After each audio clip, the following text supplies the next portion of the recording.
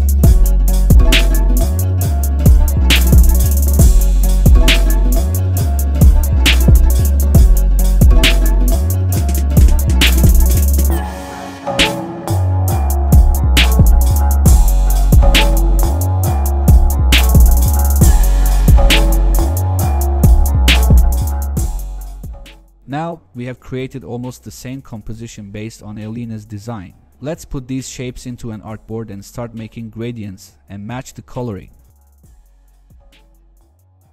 Start with the artboard background fill. I will create a linear gradient for the background. The moment you select the linear option, as you see on my canvas, I have a line and color indicators for adjusting my gradient.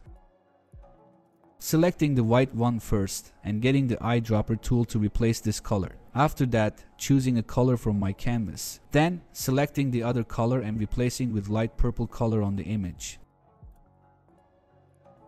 Now I can adjust the position or angle by moving the indicators. You can also add new color by click on the linear line on the color picker.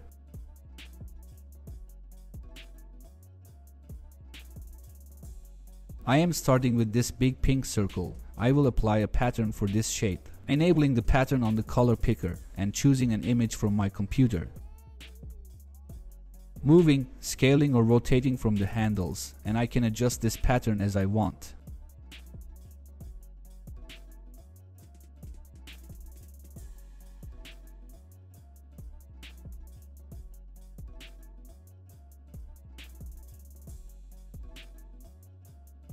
This triangle also has a pattern on the sample design. Let's apply purple pattern for this triangle now. Now I will apply the gradients in the same way according to our sample design.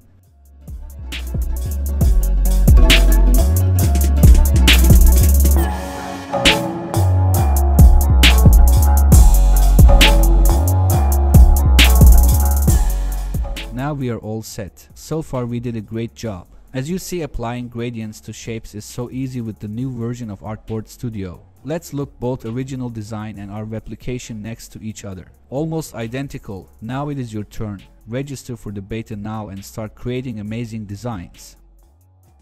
One last thing. Creating gradients or graphics like this one also possible with many other tools like Figma or Illustrator. How about making animations out of these gradients?